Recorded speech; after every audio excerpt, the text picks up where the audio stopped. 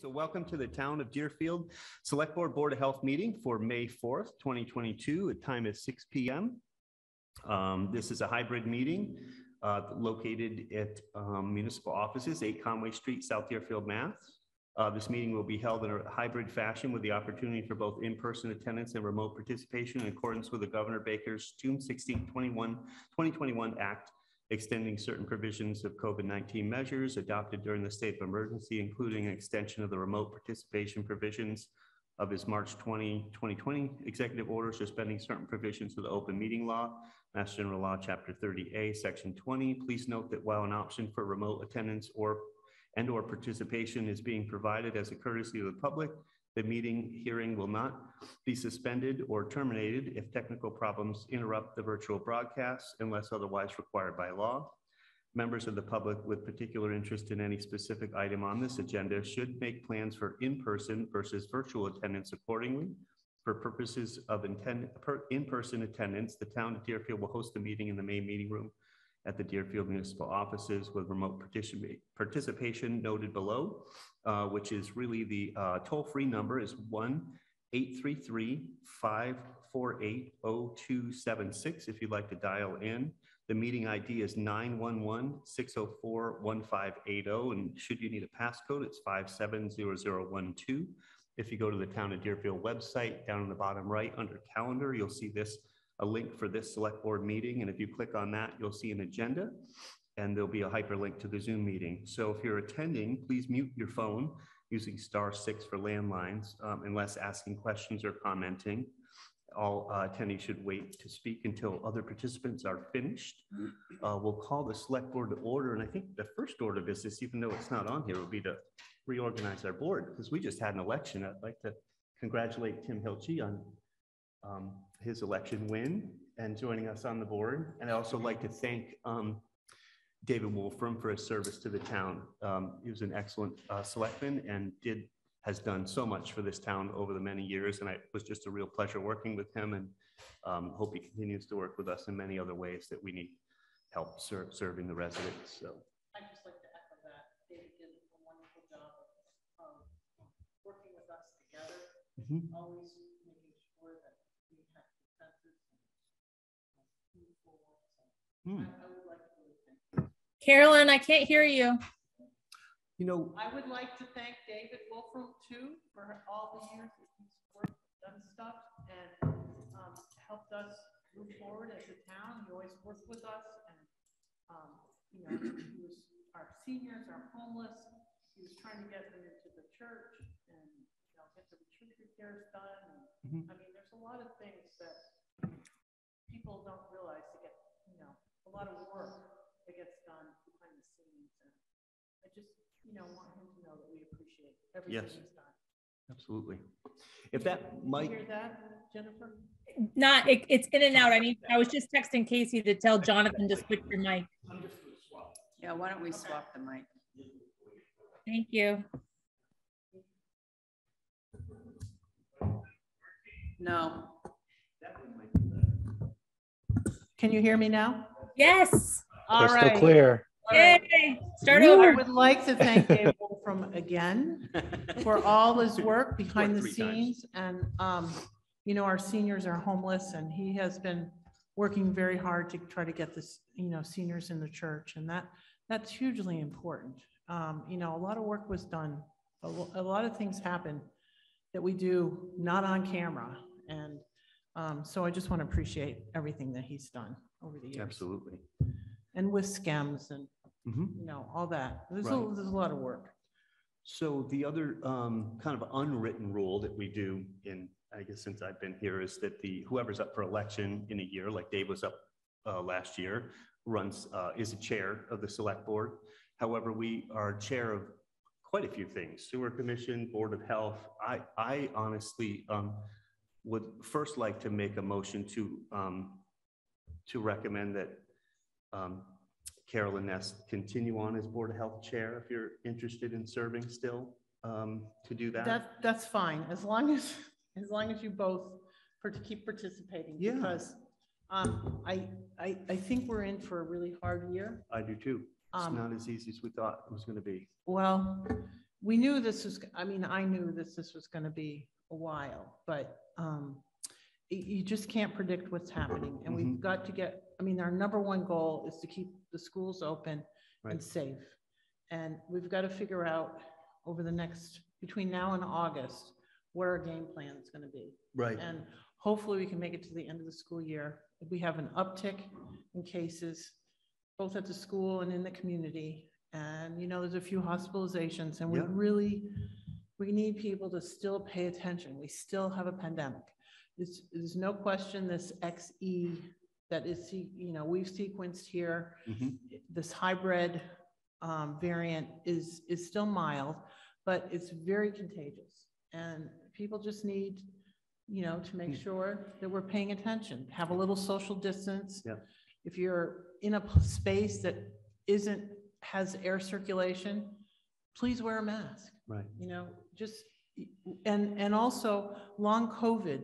If you have long COVID conditions, please call us at our Board of Health. We're just taking down the information. It's 100% confidential, but we're trying to figure out what we're going to do with, you know, long COVID conditions. Yeah, there's a lot of people who have gotten COVID, mild, not a big deal, but then they're realizing the long-term effects of it are, you know, it's 10 to 20% of the people that get COVID have long-term effects. And what we're trying to do is figure out what they are, keep the information so that we can forward it on to the CDC and have some kind of data return of what we're supposed to do. Right. And what people are supposed to do. So I'll make that motion to appoint you as chair again, if you're willing to serve again as Board of Health chair. And I will second that motion. Thank you. All those in favor? Aye, Trevor McDaniel. Aye, Tim Hilchey. Aye, Carolyn Ness. Thank you. I appreciate your confidence and total confidence in you to do that job. No doubt about it. Well, then I, in turn, would make a motion to appoint you as chair of the Board of Selectmen. Thank you. And I would second that motion. All those in favor? Aye, Carolyn. Aye, Tim Hilchey. Aye, Trevor McDaniel. Thank you so much. I also would make a motion to appoint Tim Hilchey to serve on SCEM's Board of Oversight, unless you're the fiduciary, unless you want to take over that and Tim be fiduciary, or however you want to do that. I think it would be good for Tim to come on as our representative. Yeah, our representative. I don't mind continuing as a fiduciary, but it's important to have someone really active participating. Right. So I will make that motion. I'll second that motion. Any further discussion? All those in favor? Aye, Carolyn. Aye, Trevor McDaniel. We're signing you up, so. Okay. Just you're outvoted. Normally, we also have the chair represent us at the FERCog. So I would just make a motion that Trevor, you continue at the FERCog for another year. Yep. And I'll second that motion. And in with that, we also have a friendly amendment to have Casey Warren as an alternate. Oh, yes, Casey is an alternate. And she's also been serving on the finance committee there and the personnel board there. So those are the meetings she attends. I just do the kind of the general council thing at the time. I'd really appreciate it because it's it's a lot of work. Yeah, it's good to have many people involved. So so all those in favor? Aye, Tim Hilchey. Aye, Trevor McDaniel. Aye, Carolyn Ness. I think is there anything else that we have to do? Automatically a sewer commissioner. Yeah, or so you're sort of, I mean, we could make you chair of that. No, we're all team members on that. So you do need a chair, right? I don't think so. Do you really a chair? Of the sewer commissioners? You're signing a sewer commissioners unless you do an authorization to do a signature. I don't know that we've had to do that. We haven't done that in the past. Will we have to for the USDA ones? It could be. I just signed as chair of the select board last time. Okay, so I just remember he's chair of the select board again. So we'll just have him sign it. The other was one other thing too, but I can't think of it at the moment. We'll think of it. Yeah, we will. I'm maybe sure by the end of the meeting. We'll the one thing that before we move on, I know we don't want to talk about it. We really need to we need to have a little meeting just to set our priorities in general. We have priorities that we have to address immediately, and they're actionable. Like we need to make sure that we get that waiver for the school financing. It's got to be before that woman retires this summer. we need to make sure it's permanent and not, you know, Right, one that would every yeah. year, or have her help us. I mean, that's real money. That's 300,000 coming in minimum. I mean, it could even be more. Right. So Yeah. we need to make sure that we follow up on that in the next couple months. We only have within 3 to 4 weeks of, you know, we got to really make sure this ARPA money, we get some money for the senior center. And, you know, so do you mind if I go to, since we voted for the town hall, you know, to move ahead with the grammar school senior center design, do you mind if I go to Sunderland and Whately and ask them to support, letters of support for the senior center? Because, you know, we're renovating and adding on to the senior center so that, I mean, to the old grammar school to be, and then we can add on to the, with a new senior center in the most inexpensive way that we can. Right. And we've got to get money to do that because our seniors have no permanent home. Well, speaking with Natalie recently, she was saying that the state is slow walking that second half of ARPA money because the state is so flush with. I know, but that's why we got to get in there. And so we got to do that. The other thing that has come up is the library commissioners meet the first week of every month. So I think it's really critical that we go work with the library and try to get on the agenda for the library commissioners, the state library commissioners in June, because our award, our $4 million award was based on pre-COVID conditions. There was no built-in escalator for the COVID, post-COVID. 5% or something. Right, nothing like that. 40. So it's totally unfair, So we need to have some appeal process, pursue some kind of appeal process. So we need to work with the library on that before that award is like solid. For sure. So there's a couple things that we need to do in the next 2 or 3 weeks. Yeah. We'll have to get a little. Well, Marguerite Willis from Charlemont, Select Board in Charlemont, Tim. She is really concerned. So she wanted us to have a county selectmen's meeting, but I told her that's fine. But the problem is you can't, you know, it has to be like a month out, and then we, you know, get together. In June right now. Right. So I think, Tim, I'm going to take advantage of you immediately. I think we need to craft an email to all the select boards in Franklin County and tell them that this is scandalous, that they're all this ARPA money and we aren't able to get anything here in Western Mass. And so we need to just craft everybody an email and say, contact your legislative delegation and really pressure them to say, seniors are looking for that letter too. We need to have ARPA money for, you know, some real projects here out. And we can reference Suzanne Bump's her report. Absolutely. And our senior center is front and center on that report on how awful it is. But it's really, really scandalous that there is no investment out here in Western Mass for infrastructure. Out of that ARPA money. I know. It's disgusting. Absolutely. I'm really glad that they just, you know, gave us a little $250,000, but you know, it's random money. We didn't even request anything like that. For downtown revitalization. It's great. We'll use it for the Leary lot. We'll use it for stuff, but that is a freaking drop in the bucket. For sure. So anyway. Okay. All right. Sorry. No, it's okay. Moving on, we have public comment. So is there any public like to have any comment? Anybody here? Anybody? Annalee has her hand raised. Welcome, Annalee. Thank you. Yes, I have 2 things. First of all, congratulations to everybody on getting through the election season and town meeting. I know there are so many details that go on that none of us have a clue about. And so thank you for all of the behind the scenes work and working to make it go smoothly. The first, in relation to town meeting, I do have a request that I hope you'll seriously consider for our next town meeting, that we look at it on having it on a Saturday. This year, there were 106 people, mostly my generation. 2 years ago, which was during COVID, at town meeting on a Saturday morning, we had hundreds of people with wide representation of different ages and different people in our town. There is the argument that sports are on Saturday mornings, but clearly 100% of families don't have kids in sports. But clearly most families can't come out on a school night to come to town meetings. So we've had our comparison test. The results are in, and I really hope you can consider for our next town meeting that we try not to have it on a school night or a work night. Thank you. Yeah, the other thing is tonight, I did see on the agenda that Ember Gardens is on the agenda. When they came to the planning board, Ember Gardens actually volunteered to have monthly updates to the planning board on their progress with their construction. So I'm hoping tonight, as you address it, that you can codify that. It doesn't need to be a big deal, a letter, you know, just an update.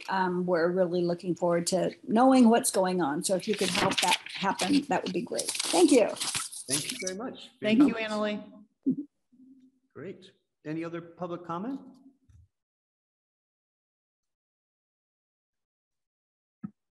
I don't see any online. Nothing else? Okay, moving on.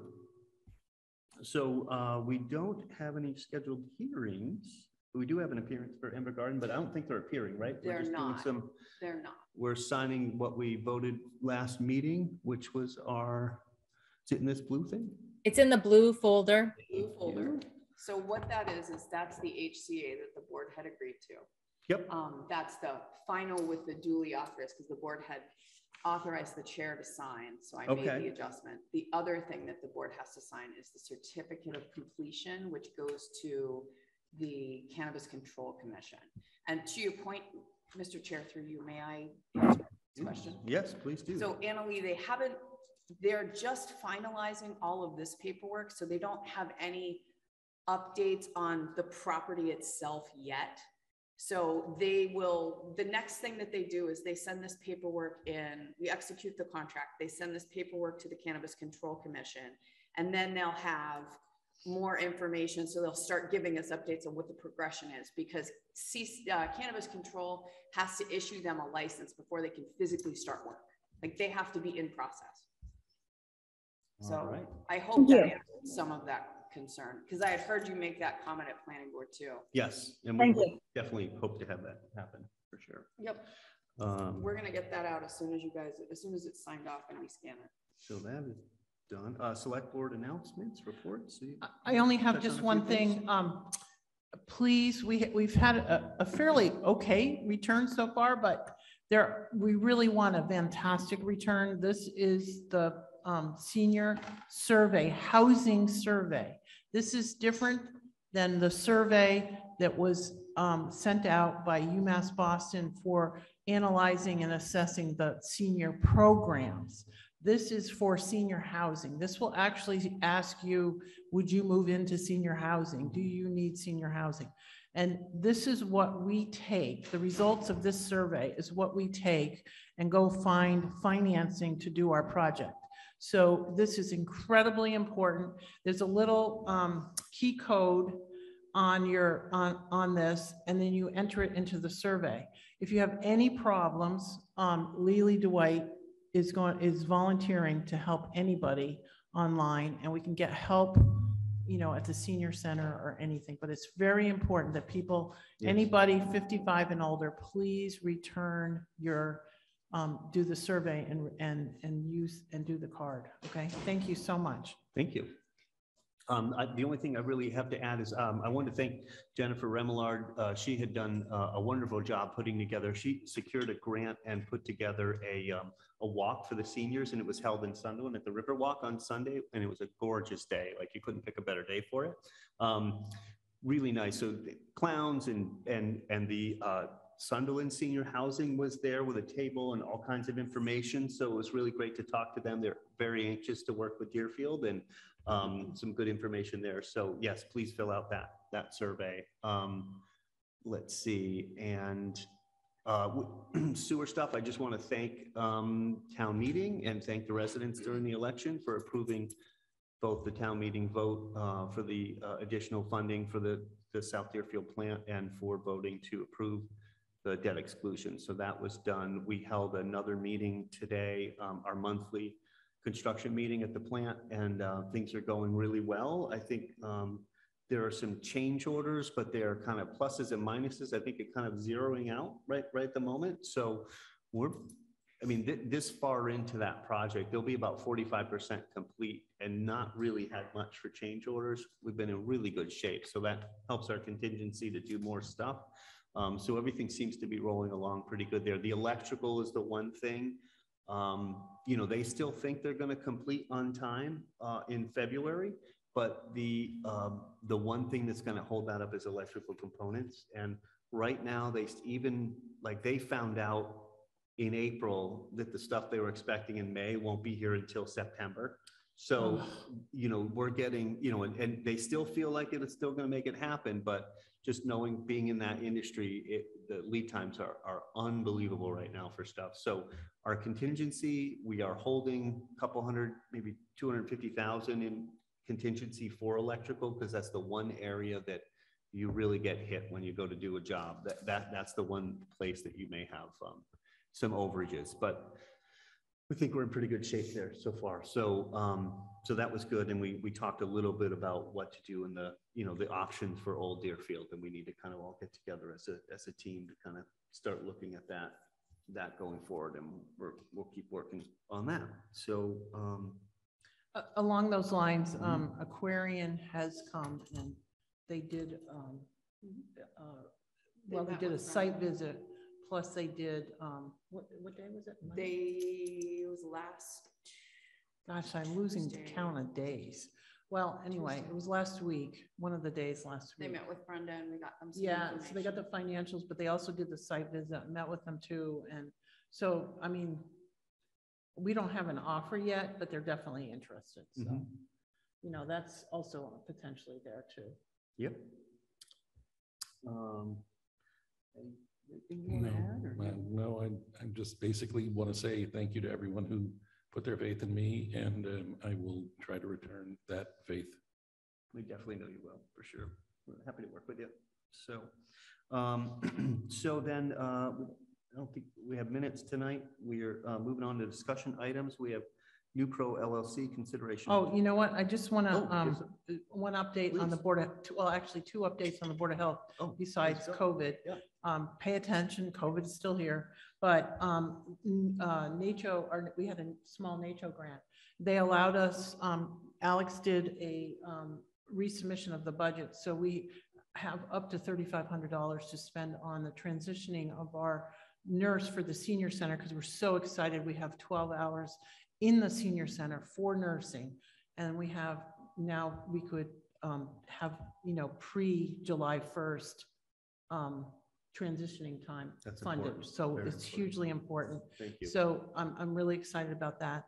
And an additional grant, 10-year grant for $360,000 a year was put in, a joint grant with Greenfield, Montague, Sunderland, Leverett, and Shutesbury.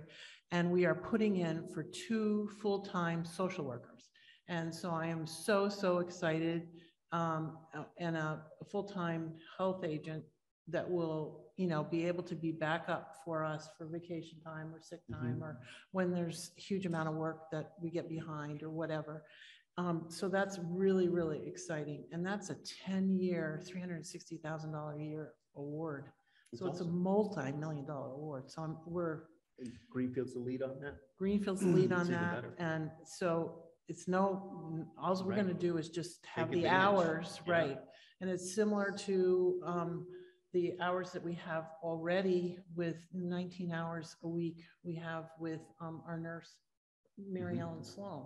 So this will be an additional nurse time plus the 2 social workers. So I'm very excited. I'm hoping we can meet with our little mini committee for social workers. So once we get the award, I hope next month we'll hear about it. We can do a real job description for what we feel we want. I mean, I want, in my mind, I certainly want the social worker to work with the outreach coordinator at the senior center, but work with our seniors, and also, have follow-up with the schools, because the schools have some support and some, staff, but we want like a holistic approach. And So it would be really nice to have our little group that had come together to sort that out. So I'm really excited about that. Yeah, And we have a good that's chance great. of getting I it. know you've been working hard on that. I thank you. On Well, behalf of the residents. They've been Again, I just want to say it was really a lot of nice. I behind-the-scenes work. appreciate you having faith in me Of course to I make do. Of sure course I do. that it would happen.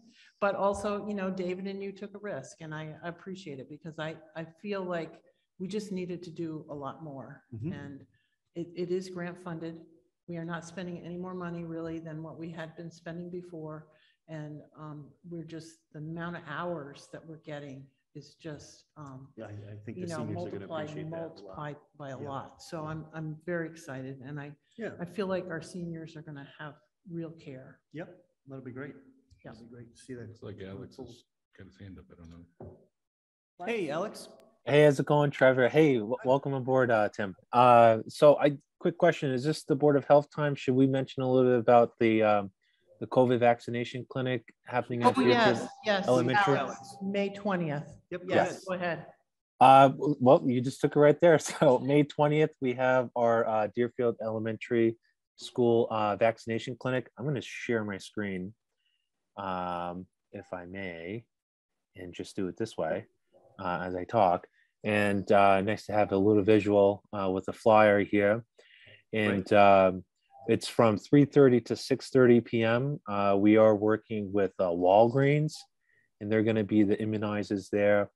I think right now we have 23 people signed up. So at the Walgreens has told me that there's no limit. If we keep adding, 20 more spots, is going to be an additional immunizer. So it's going to be a constant, people won't have to be waiting as they have in the past with the 400 plus clinics, number of people that we had at the clinics. So you can register. Unfortunately, there's no Johnson & Johnson vaccine offered at this time, but you can definitely go for your Pfizer and your Moderna. And if you have any questions or concerns, contact Carolyn. No, I'm kidding. You can contact me, email the board. No, people can contact me. Okay. I'm really excited about this. We also have one scheduled for August 26th before kids go back to school. So please, this booster is in time, and it is, if you got your initial shots in December at our clinics at the elementary schools in Sunderland or Deerfield, then you are in line for a booster at this clinic. So come in. Hopefully in the next year or two, they'll have a vaccine that has more durability. But right now, with the new variants constantly coming, it's just really important to get a booster. And but if you haven't had a vaccine and this is your first one, please come too. We'll make sure that you get your second shot. So anybody that wants a shot, please come. Thank you, Alex. Appreciate it very much. So moving on to the discussion items, we have NewPro LLC consideration of tax incentive financing, which is a TIF for a business that looking to come to town. I would want to. Jeff's here. Oh, Jeff. We have Jeff on. Oh, hi, Jeff. How are you? Welcome. Welcome. We need to move the script. Yeah. The camera's Sorry, kind of it's like not you, right Jeff. in the way. No, that's okay. That's fine. We'll fix it. That's all right. How are you, Jeff? Good. Doing well. How about yourself? Yeah, I'm doing good. Good. Welcome. It's nice to see you in person, Jeff. Yeah.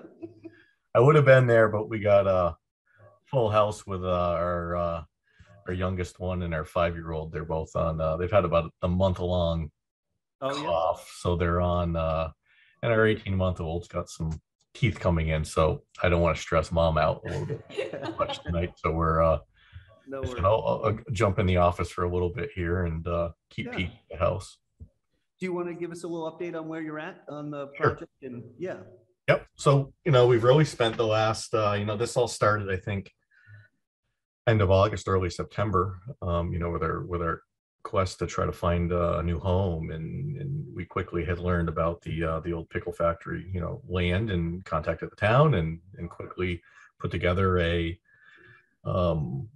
proposal and, put some bids in on parcels 1 and and 2 on Marigan Way, and kind of in parallel, even with that, we had contacted One Development. We had, been conversing with them on and off for a year. Do we want to expand in the building that we're in currently, really in Whately, that we rent. So we talked about buying that one and putting an expansion on, but we knew simply that would just buy us a year. That's it. Not looking out our 5 and 10 year plan.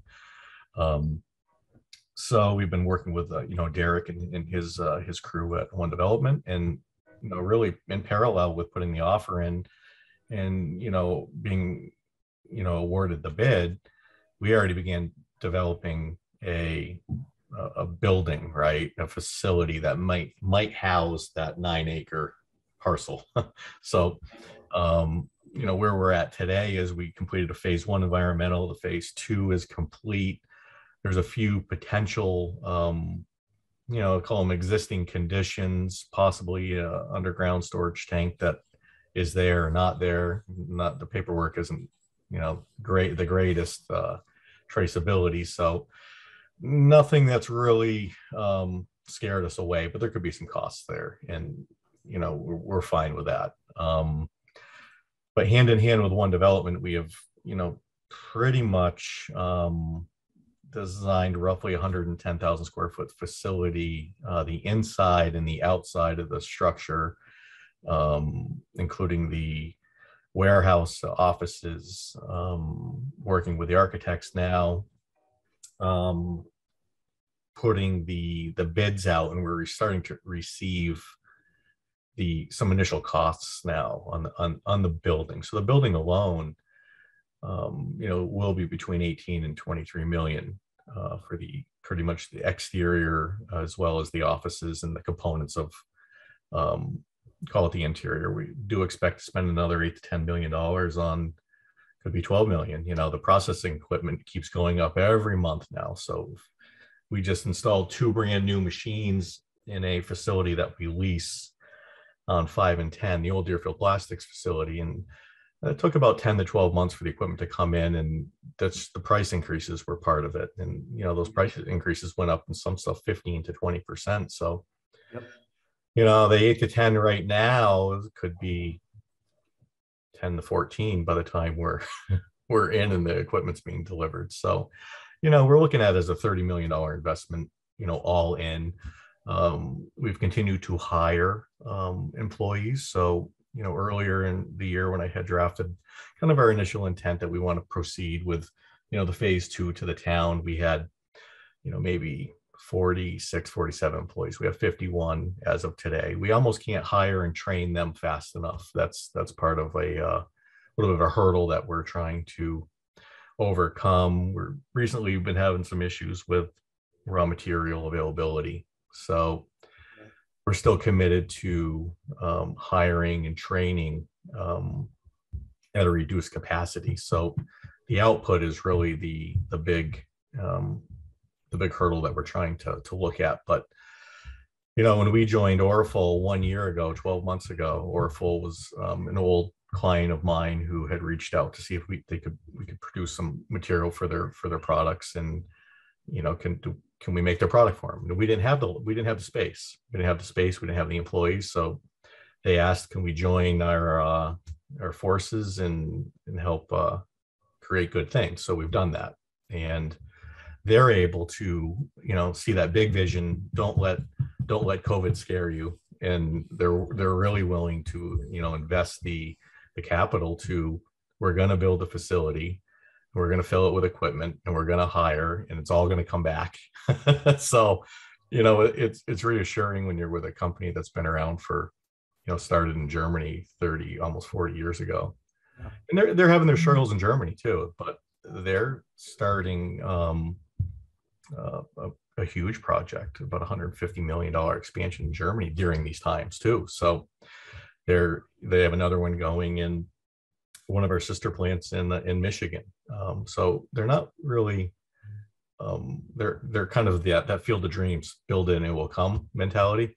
Yep. So that's good. It's reassuring that you're backed by a large corporation that can just keep plowing ahead and look through this, and So, that leads us to where we are today, right? So we've invested quite a bit of money and time into developing the architecture and with all the vendors and all the auxiliary equipment, and the quotes are, I would say, maybe 30 days away from having everything pretty much finalized. And now we're down to the point of what can we look at from at the state level and the town level for some TIFs and some special tax assessments to stay local. And one thing with Orful is we want to keep the business here in Franklin County. I do. I live here. I grew up here. Half of our staff grew up in Franklin County.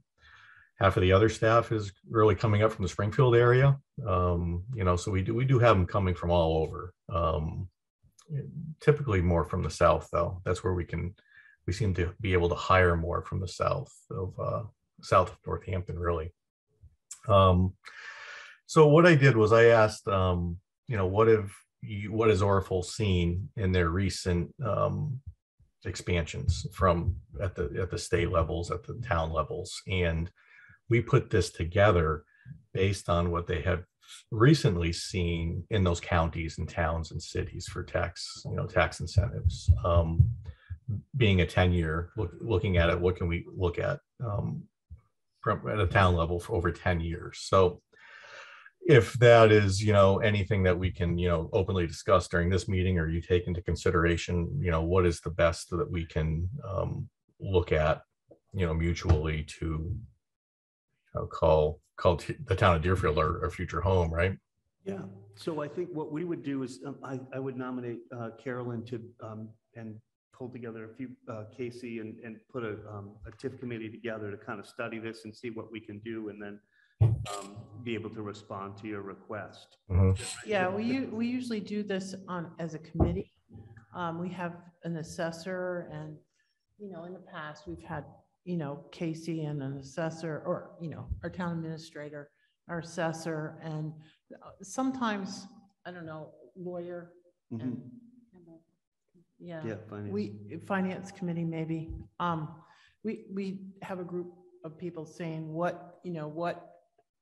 what's our stake in this, and we certainly want to be supportive, but we also have to be realistic. So I wouldn't want to say that we wouldn't consider what you have proposed, but we probably would have negotiations happen.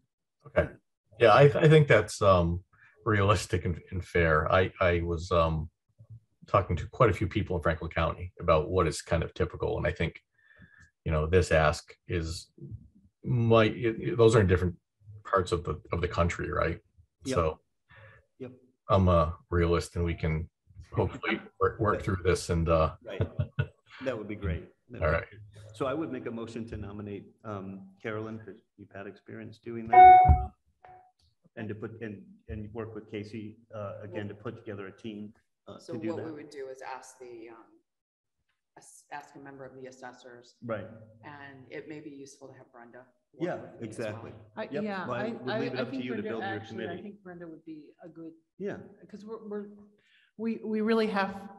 I don't want to say we're in desperate straits, but certainly in my 20+ years as select board, and 20 something years as a volunteer before that on town boards, we really have to be sustainable, and we have to watch our revenue. So there's just no wiggle room anymore. So I don't want you to think that we won't take in every consideration, but I think we have to really plan. Yeah, just put together a team and come up with look at the ask and see what we can do. Yeah, I think Brenda would actually be a really good choice. If I could, Trevor, this is Derek with One Development. Oh, hi there. How you doing? Good. I'd just like to interject and just say, Jeff and his company are making a significant investment in the town of Deerfield. Not only are they going to bring new employment, but that employment is going to bring business increases at local restaurants and different things for lunch breaks. So, your local economy is going to achieve goals from this development, right? And this isn't a 5-year investment plan. This is a 100-year investment plan. This facility is coming here. They're committing to a 100,000 square foot facility that's going to be here for 100+ years, right? They're going to be in business. They're not going to leave. So, you know, I would ask you to, you know, consider that when you do this TIF review, because they're willing to make a large investment, and it's a large burden on their company right now, right? And if I could, I'd like to just kind of share a rendering of what we're going to build out there, so you can kind of get a level of detail of what we're shooting for out here and the amount of money they're going to spend. That's fine. Yep. I'll allow that. Can you all see my screen all right? Yes. So what you have here in the front is their main office facility, which is going to be around 9,000 square feet. In the back is going to be their warehouse and production space, which composes of about 78,000 square feet, and there'll be about another 10,000 square feet for their maintenance shop. This build here is architecturally appealing, and there's much cheaper options to do this, but they want to bring a beautiful building to Deerfield, and I think that should be held into account when you're reviewing their TIF package. And that's all I really have, guys. Oh, thanks so much. Yeah, it looks nice, and it'll definitely complement, you know, Pilot and our beautiful town garage. Yeah, that's what we were trying to do, match the architectural aspects of the local It looks building. really good. It looks like it'd fit in very nice there. We'd love to have that I, building in I just town. want to say that when we went to town meeting, and, you know, this was my idea to do this, was to bring in above, you know, minimum wage jobs, really good jobs, skilled jobs, and really good local employers. And so I'm very, very pleased that this is panning out. So thank you very much. Yep. And we are very supportive. I don't want you to think we weren't being supportive. Yeah, we'll just evaluate it. And Yeah. Yep, sounds good. So I've made that motion. And I will second the motion. Thank you. Any further discussion? All those in favor? Tim Hilchey, aye. Trevor McDaniel, aye. Carolyn Nessai. Thank you so much. Well, thanks for the update and the vision there. That's great. And we'll be back in touch shortly. Thank you. Thank you. Thanks so much. Have a great night. Okay, next is to endorse a bill to study the wild and scenic river designation for segments of the Deerfield River. And this is a project that Chris Curtis had brought to us maybe a year or so ago now. And he's been working all angles to kind of get this moving. And there is some language here in our packet. Is Chris on tonight? No, probably not. I don't see him there. So, and really they're just looking for a blessing to move forward on this language and to support the to endorse the bill. I make a motion that we as a town support and endorse this bill. And I will second that motion. Thank you. I think it's what this does is it provides grant opportunities. It does. There's quite a lot of the major tributaries to the river, and it's a fairly short bill, so it's hopefully it just goes sailing right through. But the Deerfield River is just an amazing place. It's known all around the country for fly fishing and recreation, and it's a very unique space. Whitewater rafting. I mean, it's just a really nice spot, and we're lucky to have it coming through our town. So all those in favor? Tim Hilchey, aye. Trevor McDaniel, aye. Carolyn Nessai. Thank you.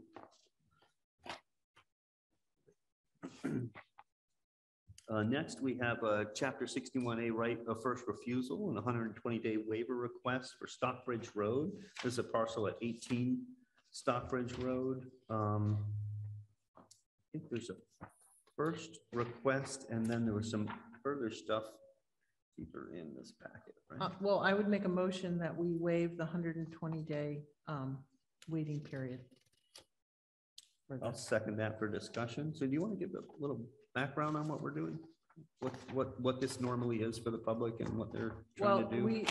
When you have 61A, it's a reduced farmland. It's a tax rate, a reduced tax rate for putting your land into agricultural production. And because you have a reduced tax rate, the town has a right as supporting of agriculture, we have the right to purchase a property. And there's a 120-day window that allows us to raise the money and make the offer for the property. And I would say that this is, you know, this would support the operation of a bigger farm package. And so we would waive the rights because we would not want to interfere with the plans of the landowner. So I know they plan to build on it, right? And so is it in 61A now? Yes. And so this is coming out of 61A, and, Yes. and there's a whole process for paying some back taxes and all Yes. that stuff Yes. when they do that. So, Right. and this is just, because it's coming out of 61A, we have the right to purchase the property, which we're not interested in doing. I don't think, right? No, not No, yet. So well, we're gonna make, no, we're gonna take a because- vote on that. Right, well, what the persons are doing is they're gonna continue the operation of the farm. Of the farm, operation. right. They're just building a They're home just, on it. they're just building a home on it for additional younger family. Yep, that's always good to see new Relative. people Right. staying on the property and keep it on generations. So Right. first, we have a motion to do the 120-day waiver. Mhm. Yeah, and Yeah, there are a few other things that I just want to bring up about this project. It's come to the Conservation Commission, Okay, and we've already fairly significantly conditioned this. There is an endangered turtle that is in the Mill River Mhm. that's adjacent to the property, and so that's another benefit of this. They're going to restore a lot of land to protected status, and that's going to be in a deed restriction. So every property owner after this will have to abide by those conditions. So Okay. it's actually good for the wildlife in that area. Great. So, I think the LeMays are going to do a nice job. Yep. Oh, that's great. It's good to hear. So we have a motion on the table and a second for the 120-day waiver. Any further discussion? All those in favor? Tim Hilchey, aye. Carolyn Ness, aye. Trevor McDaniel, aye. And then we will also entertain a motion to waive our right to purchase the property. Deerfield will not exercise its option to purchase the property. Yes, I'll make that motion. And I'll second it. Any further discussion? All those in favor? Aye, Carolyn. Aye, Tim Hilchey. Aye, Trevor McDaniel. Okay, so we will each sign here.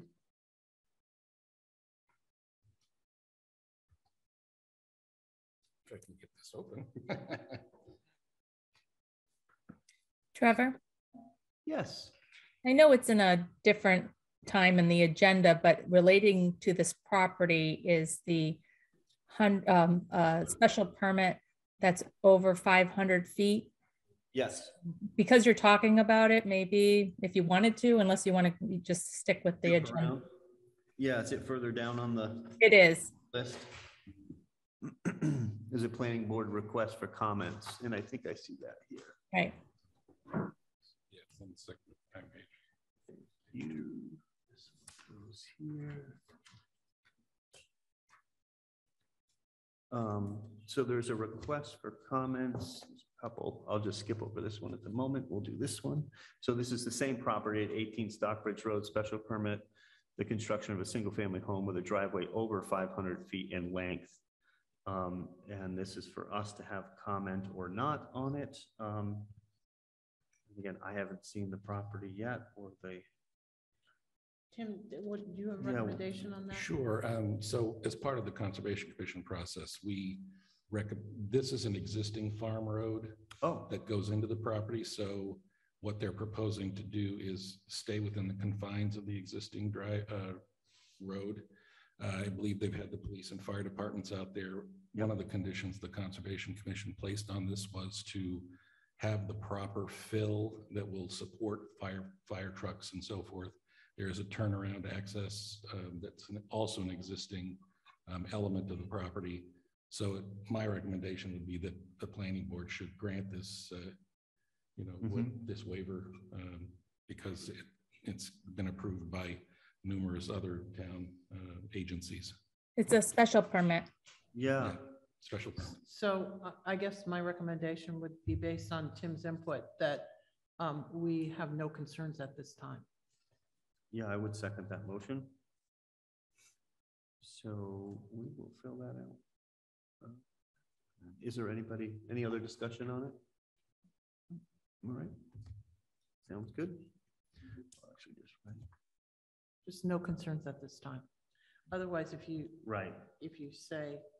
don't say anything, then they don't really know what. Yeah, whether you have any or not. Right. Yep. Okay.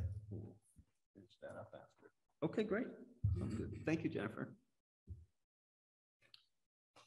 So next is updates to the Deerfield MVP plan. Where are we at? We have culvert issues. Yes, we do. Tim, I missed the last meeting. Do you want to go over this? Gross additions to the MVP plan. The MVP meeting, I was unable to attend. Oh, geez. So maybe we can just read this at the moment? Take a minute? Can we? Yeah. Jennifer. Anna Lee and I were there. Oh, There you go. can you guys go over this? Because Tim and I both missed that meeting. Well, basically, he asked whether or not we had put the update to the MVP plan before the board. And we said, no, we hadn't. And so I put it on the agenda. And that was basically the conversation about this at our MVP core group meeting. Correct, Annalee? I mean, we talked about other things, but pertaining to this plan, it was just that we needed to submit it as part of the grant. Okay. These were, okay. So this is updating, add the following appendix to the plan as a flood evacuation plan, action plan for historic Deerfield, and land conservation plan for the Deerfield River floodplain. And then add the following recommendations. Section 10A of the plan. So replace vulnerable culverts, failed culverts, towns provided. Oh yeah, this is the priority. Like we've done Mill Village, we've done Kelleher, we have 5 and 10. We have Wapping Road. Is that Brahms Pond Road? Brohams. Captain Lathrop Drive, and private culverts along North Main. So it looks like we were just updating the italics. The italicized portion. ones on pages, I think it starts on the 3rd page, 2022 updates to recommendation. Right. And these are our priorities that we had. Yes. I just want to say on the 9, which is advance and coordinate emergency evacuation plans, including the Great River Hydro Emergency Action Plan. I am actually participating in a drill May 25th. So, okay. We haven't had a real drill in. It's been a while. Yeah, I think since they were here. Yeah, I think it was actually before a real drill. Right. I think we had an information session when I was on the board at one point. Before you were on the board, we had the Yankee Candle. We had this huge multi-state drill. So this is a tabletop drill. This isn't a functional drill. Okay. So I'm hoping that we can take our new evacuation plan, action plan, and incorporate it in the into the drill. We're going to forward it to them, and on the 25th. So, I mean, I can give an update afterwards. Okay, that'd be wonderful. We haven't had a recent drill, which is really worrisome because there isn't a lot of communication between these companies now. I mean, we used to think TransCanada wasn't that great, but they look so good compared to these investment firms that now own the dams. They have real minimal staffing, and they don't have like a 24/7 EOC and all that kind of stuff that you can call. So I feel like this is going to be a really important drill, and we'll see what happens. I'll report back, and I think we're going to have some action items that we need to follow up on, but I'll just wait and see what happens first. Okay, so we just need to, I guess this is in front of us. I've reviewed it, and we would just entertain a motion to approve the proposed additions to the Deerfield MVP plan. I will make that motion. I'll second it. Any further discussion? I just want to mention one thing about number 9 and the additionals. Yeah. The Conservation Commission recently met with the FERCog representative and an environmental engineer to look at possible 319 projects. Yep. And it turns out that there is a potential for a 319 funded project related to the Frontier parking area. And it would, the purpose for 319 is to improve water quality. So this would be perhaps redirecting water that's currently just coming off of the parking lot and the road that comes in front of the parking lot and spilling it directly into the Bloody Brook. Right. Instead, putting it through a filtration process in an existing field next to the parking area. So it could take runoff from the parking space and runoff from the road itself, filter it through, release it in as a cleaner, with less silt and so forth. So, and potentially at limited cost to us. So maybe in conjunction with MVP, right, would be a good thing too. Sounds good. Yes. Thank you for that. Yep, that'd be great. All those in favor? Tim Hilchey, aye. Carolyn Ness, aye. Trevor McDaniel, aye. Thank you very much.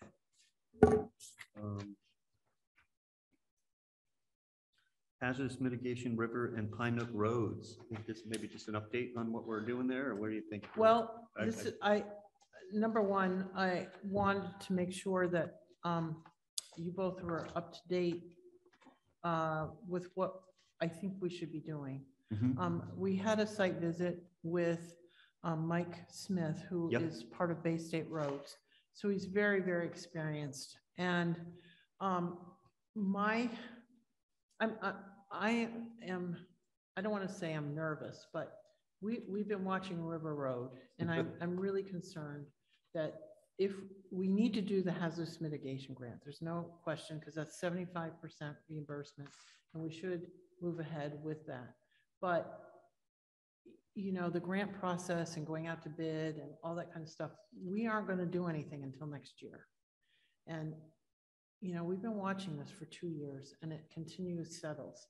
So my thought process, I remember we had gotten that money for the July storm, which River Road really was the majority of the damage for us. And we already spent money trying to stabilize stuff. So, but we have $276,000 left of that original 300 and something. And my thought originally was, okay, let's use it towards the 25% match for the hazardous mitigation grant. Let's move forward. But I'm just rethinking this after doing more site visits and talking to Mike Smith. I think we should reach out to Colcott's or whoever, because Colcott's had given us a quote, and just get the quote updated. Spend a little bit of that money, maybe $30,000 or $40,000 of it, whatever Colcott's update is, and try to address some of that subsurface water that's destabilizing that area.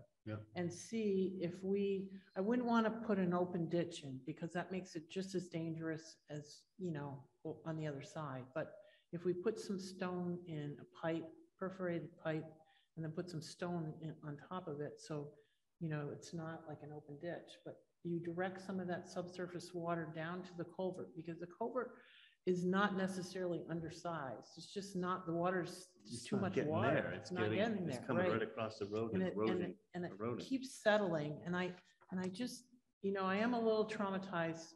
One of my first events was in 2005 at Columbus Day weekend storm, where Upper Road, just half of it collapsed. And thank goodness, 2 o'clock in the morning, our police were out patrolling and they found it. I mean, it's dark, you know, just as you go over the Greenfield line, you know, towards Clarkdale, you know, that road just fell off. You know, I mean, there was a big hole that just disappeared. And I'm so worried that it's unstable there, that, you know, some night, dark night, big in the middle of a storm, it could drop away and someone could get hurt. So I feel like it's worth, because of the safety issue, you know, if it's a safety issue, it's really, we need to address it.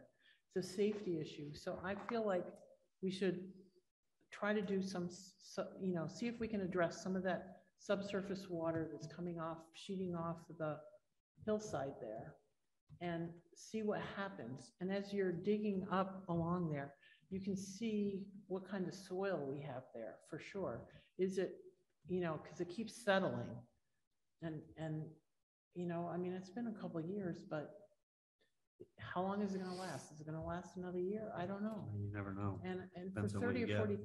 $40,000, we could see how much water, the impact of that water in that area is. You know what I mean? Mm-hmm. So, well, I drove up at this Sunday, and because there's been a lot of complaints on various social media entities about the condition of River Road, and which, you know, when you get into the treed sections of the road are in pretty bad shape. And I know that it's on the pavement management plan with, you know, no, there's never enough money. So everyone's listening, there's never enough money to pave it all. But we also need to address it. So that you have to find that happy medium with what you can do. We try to save up. None of people's tax money goes to paving the roads. I know that people don't understand that, but that's just the reality. We take money from the state, which is tax money in all around. it's Chapter 90. Chapter 90 money comes from the state, and we put that towards our paving. And we have a pavement management plan that was laid out years ago. We probably need to update that at some point. And but River Road is in bad shape, but we don't really want to pave it if it's sliding off the embankment too. But there are areas that we do want to improve, and, you know, fill in the potholes or repave some sections of that, and then really focus on this area. And there's definitely a clear, I saw it when this first came to light a couple of years ago, when the water was coming off an old dirt road that goes up the mountain, and somebody kind of directed the water thinking they were helping, but it kind of just went right across the road and ate off the other side of and just the whole road is sliding in now. So we've been looking at ways to find grant money, because the town doesn't have anywhere near that kind of money to kind of rebuild that whole road section. Between $2 and $3 million. Yeah, it's just not going to happen. We don't have that kind of money to do that. So we're trying to get hazardous mitigation grant. But I do think it's important to at least address the water. And just looking at Mike Smith's report, he's also saying, you know, we might run into some bedrock there, but as much as you can, dig out a ditch on that west side of River Road, so that we can fill it with round stone after you, you know, after you do a pipe in or something like that, to get the water to stop sheeting across the road and eating out the other side. So I would be for putting in I mean, you have to probably, at that cost, you'd have to do an RFP, right, to do. Well, yeah, we have to, I think we have to go out to bid, right, Casey? Go out to bid for that, I would imagine, for road Yeah. work. So Well, I think and we we should had get an moving in estimate. that direction. We had an estimate, but you know, it's already old, and Right, you know. things have changed, and I mean, some of the conditions have changed. confusion is you had, you know, a $20,000 quote, and then you had a $2.3 million quote. Right. It's like, Yeah, there's like band-aiding or trying to fix Right, it some way, or right. there's completely redoing the whole but road. I feel like we have money from the Mhm. July storm funds, so it's not like we're going to take it out of already, you know, Yeah. appropriated money for something else. So, because it's a safety issue, I'm do. really concerned about. Yeah, And if we see how much we can stabilize that area with just a little bit of, you know, piping mhm. and control of that subsurface water, maybe that's enough to keep the road from continuing to fall. Right, and then look at And beefing then- that up a bit. Then that will impact what we're doing for the hazardous mitigation grant Mhm. application, because, you know, we'll have some control on the engineers because we've somehow controlling some of the water. Right. So, I mean, it would potentially reduce the cost of, you know, a long time repair. Yeah. I feel like it's really important that we need to do a long time repair there. But I'm also saying, I just don't feel comfortable letting it wait for another whole year. I don't know how you feel, Tim, about that. I visited this particular area with the Chief Pachork 10 days ago, and there is a definite need to do something, particularly because part of the Bankside road is fallen away. Yeah. So I also think that in addition to the crushed stone and perforated pipe, it'll direct a large amount of the water to an existing culvert, which makes a lot of sense. And while you're doing that work, you can explore what is the soil condition there. Right. And there was a suggestion too that to put a berm on the the other side so that the water doesn't sheet off, because there is a lot of erosion there. And That's a good thought too. yeah, so I'm in favor of doing what you're suggesting. Yeah, it would be, I mean, I'm not saying that $30,000 or $40,000 or whatever, 50,000 isn't a small amount of money, but if somebody gets hurt, it would be so awful. So I think this is like a temporary, and that, but it would also give us the information to make a better decision for a long-term fix. So maybe we recommend Casey work with Chris and Kevin to kind of get a plan together and get a bid out and figure out what we really want to do there, working with Mike, you know, and then also, you know, looking at this hazardous mitigation. Circle back around to Carolyn's original discussion point, which was to use this as a match for hazardous mitigation. We need to keep that in mind, because there's also Pine Neck Road. I was reading this. And so Pine Neck Road is an issue because of the school, right? Because they have a big building project coming up, which they've communicated to us. Yep. I talked to Rosalie from GZA, and I've had a little, I mean, the only gabion baskets that I know of really was in South River and Conway, and they got washed out in Irene, or they got washed out even prior to Irene, and they were replaced or something. But that makes sense in that area, and that's actually a pretty cheap fix. And they work with John Fields, who we've been working with as a conservation district. Remember that he did all that roads and rivers training here a few years ago. We got a little grant for that. Yep. And then he's been working with the conservation district to, you know, come up with protocols for Massachusetts to use. Basically, we copied Vermont, but to make sure how to handle water in roads so the rivers can move. And that little stream gets so much water, it just bubbles up, and it's really eating into the bank there. And so putting in really what the gabion baskets is just, it's like chain link kind of stuff that fill with stone, and you just tuck it in, and it builds habitat, and it's non-invasive. The problem is DEP is not interested in these kind of unusual fixes. So we might have a little bit of a permitting problem just because they're real slow and they're not anxious. However, we are applying for a grant, the Conservation District is, with the FERCOG, to put together this task force to work with our state agencies to have more streamlining of permitting. And this could be a pilot for that task force to work with DEP, because, you know, there's so many vacancies now, and they're just not responsive. So I know that Eagle Brook, you know, they have their own engineers looking at this as well. So we should all kind of come together and see. Well, I think it's a timing issue. Right. It's great to sort of get a task force together, but if their timing is outside of what Eagle Brook needs, we need to be prepared. Well, I think we can coordinate it, because this Long Island Sound Initiative that we started, I don't know, 6 or 7 years ago with Debbie Shriver and I got the states together. It's got 140 million this year from the federal government.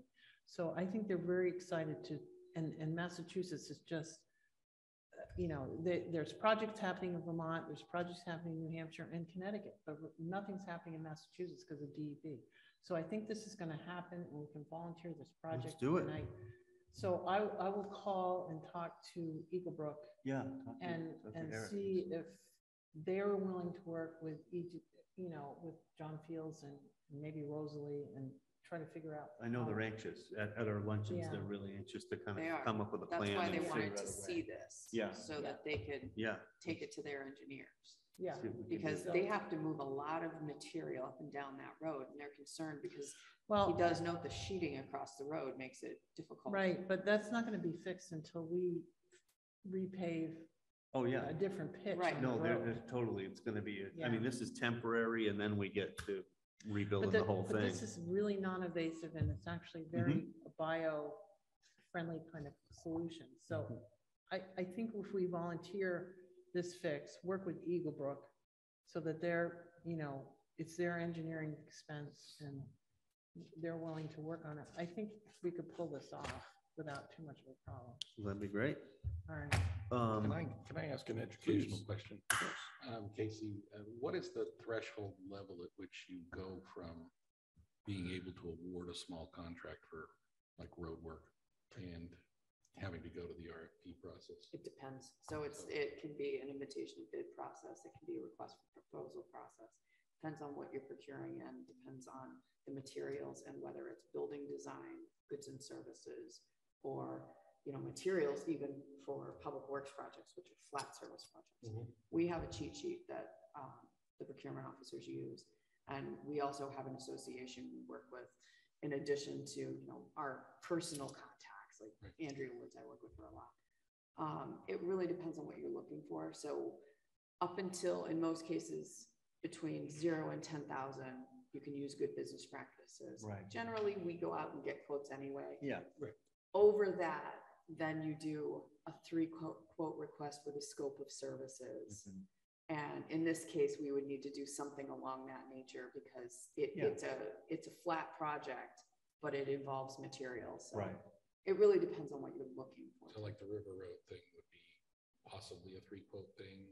Or probably. Yeah. If it's over 10,000, between 10 and 50, it's a quote question. Yep. In that. Okay. Yep. In that range. Thank you. Okay. So next item is to.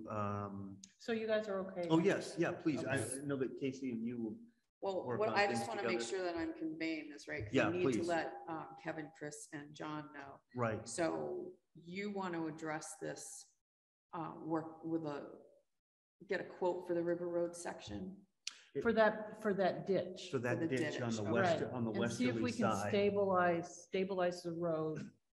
But I still want to move forward with the hazardous mitigation part. For fixing the sliding. That's why we have to measure our money. 2 different, exactly. So report back, see what you guys come up with. Yeah, and so there's only one other thing I wanted to mention. You notice they're paving on Sugarloaf Street. Yes. And they're hardly going down. I mean, they're not even grinding it down to the patches. They only have. And from a practical point of view, that's like. I think they had extra money. This wasn't like, hey, we're going to fix all of it. Okay, because I just want to make sure. Remember, it was just like they had a few extra bucks. The infrastructure part is. We're not interested in taking that over. Yep, exactly. Okay. Until they dig that all the way down. I think they had extra money and they thought, this has been an issue. Let's just get a skim on it for now. And at least that's from my understanding. Yeah. It's not a wholesale fix because we're not interested in taking a road that's got put in the minutes that there is no all the infrastructure underneath is falling apart and they still need to replace it. And we aren't doing anything until they get that replaced. They had a little extra money, I think, to do that. So one thing I will say based on the MVP update you guys just approved, there's an element of that request that goes right to complete streets. We can't do complete streets until we figure Sugarloaf Street out. Right. So everybody just needs to take a step back on that one because if we can't get the road to the place that the town's willing to accept it, right, that doesn't happen in the center of town in the method that I think may be intended. Yeah, I know. Yep, I know. Sure. I just wanted it in the minutes that we are paying attention, and it's not. This is not like this is done now. No. I think they had some extra money and they're just trying to fill some holes. No, that's fine. Clean it up a bit. Yeah. I just. If my memory serves, they didn't do it that long, but they did the same skim coating not long ago. It's true. And falls right apart again. I mean, when you put this much. Yes, nowhere near enough to fix the structure underneath. And the Little Meadow Road thing, I think, has already been dealt with. Yes. Under emergency certification. I think that was that actually fell apart that night after I visited it. The erosion controls from that got fixed right immediately. Washed away. So it's already been fixed. Okay. Yeah. At DA's expense, I believe.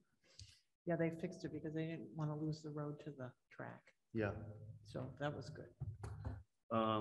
So home rule petition. So this is a motion I'll read to kind of just we're petitioning to split the 2 positions. Yes. And so motion, I move that the board adopt the home rule petition as approved at the April 25th, 2022 town meeting, Article 20, and submit same to the general court. Second. Any further discussion? All those in favor? Tim Hi, Hilchi, Carolyn. aye. Oh, sorry, Carolyn. Oh, no, go ahead. Tim Hilchi, aye. We have to have an order. We should Yes, I know. figure out. We're gonna do this. Eh? I'm on the right-hand side. Right? Let's go Right right to to left, right to left. Yeah. Trevor McDaniel, aye. Carolyn Ness, aye. Great. Or left or right, whichever. So then we need the board to authorize the chair to sign the letter, the cover letter, Okay, which follows, and it doesn't have letterhead on it, but the version that's ready for Trevor to sign is in the signature file and is, okay, it's been is corrected. set up with Yep. letterhead. All right. Do you want us to make a motion on that? Sure. I make Yeah. a motion that we have the chair sign the letter to the cover letter for the petition.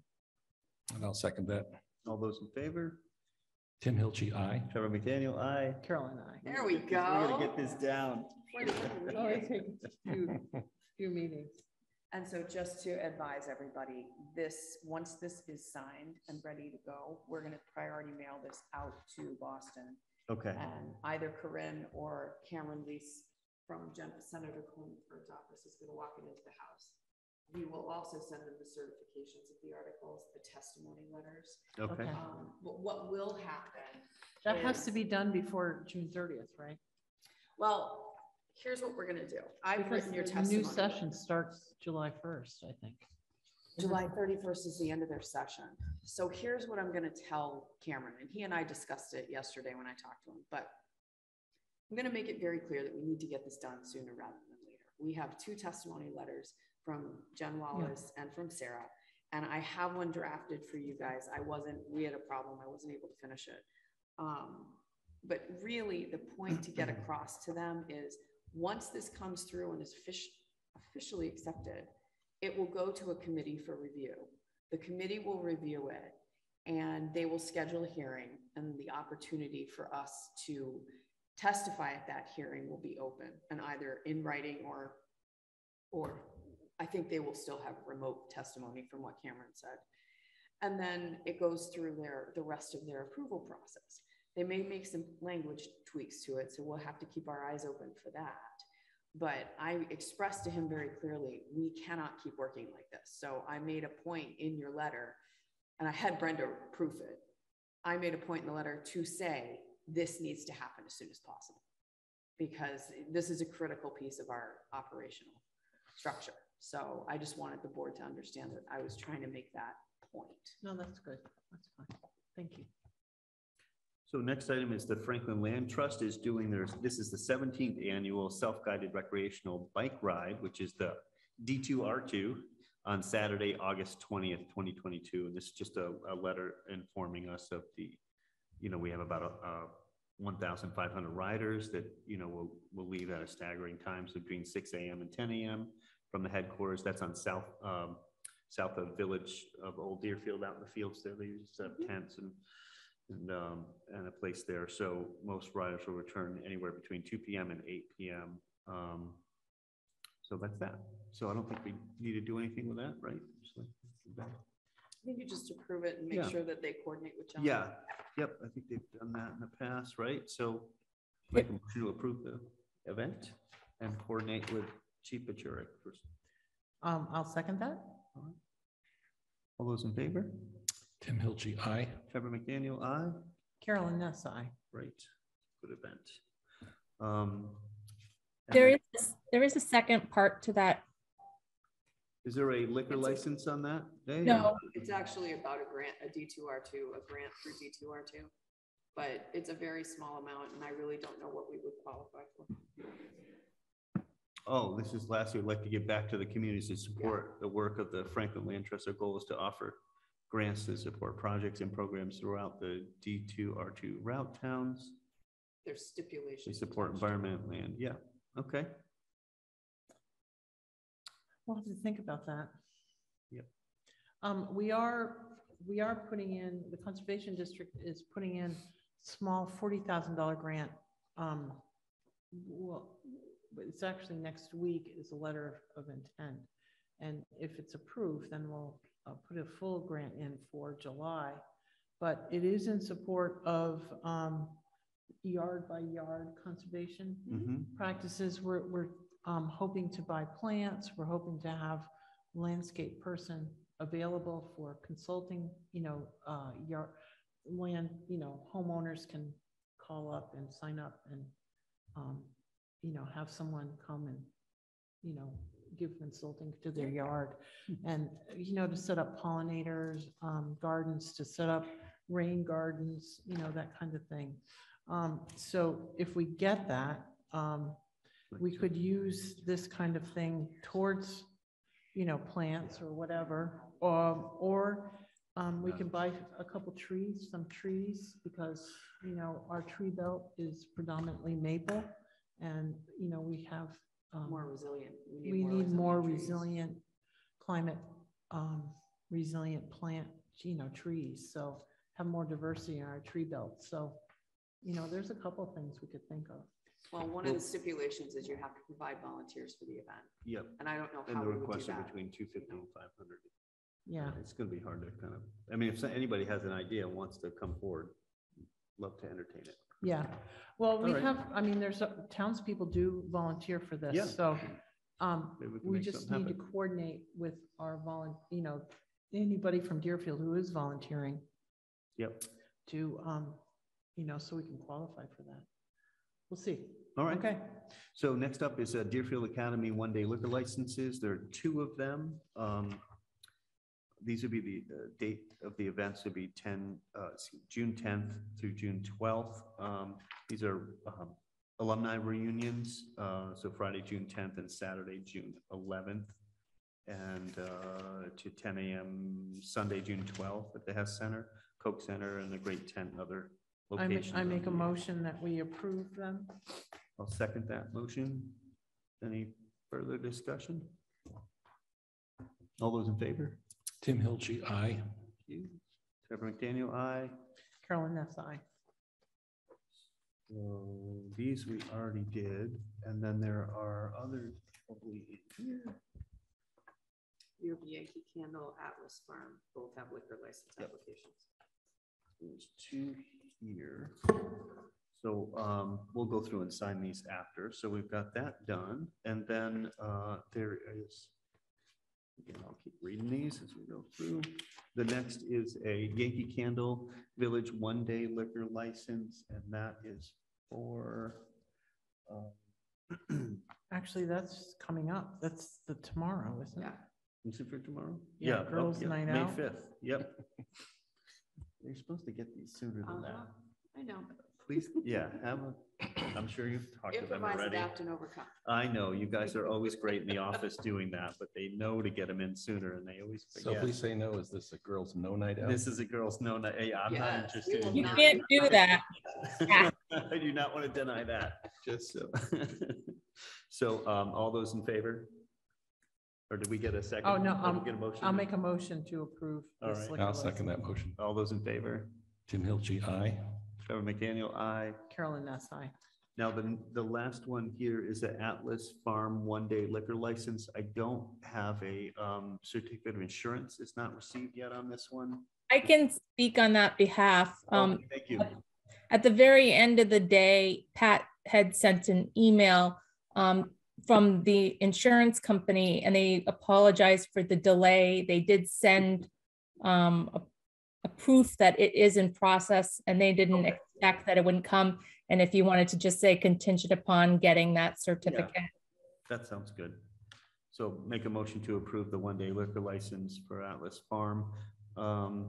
It's Kelly's Farm Store LLC, Atlas Farm, for a liquor license for, it looks like May 21st. I'm sure we get it by then anyways, but yeah, on contingent on receiving the certificate of insurance. It also is a bigger event, I think, on Atlas Farm. What's that? Right, Casey? Isn't this They have a plant sale to celebrate the beginning of the gardening season. The event will take place at the Atlas Farm Store in a parking lot in the front store area. We'd like to serve beer from 12 to 4. okay? Great. Okay. All those in favor? Tim Hilchey, aye. Trevor McDaniel, aye. Carolyn, that's aye. All right. You guys want to sign those? Yes, Because we I'm don't gonna have go through stamps. all of them and sign them. Yep. So we can do that. And then there's Top and bottom. we'll do that. And then there's the next is the MARPA survey. What's a MARPA survey? Well, it's how we want to spend, you know, the infrastructure money. And of course, it's scandalous. We don't have any infrastructure money. What is so? This? Maybe we could say that. Where is this? I have not seen this. Oh, So the it's regional. behind Bennington. I just wanted, I mean, it's not a big deal. I just didn't feel comfortable just filling it out myself. Right. I felt it should be a board input into this, Okay. unless you felt differently, so. I would just like to ask where the money is. Well, we physically have to go on the site and fill it out. That's why I Right. wanted you to see the fact sheet. Okay, the fact sheet. Okay, It's supposed to be $5 to $6 billion of grants over the next 5 years. And so Great.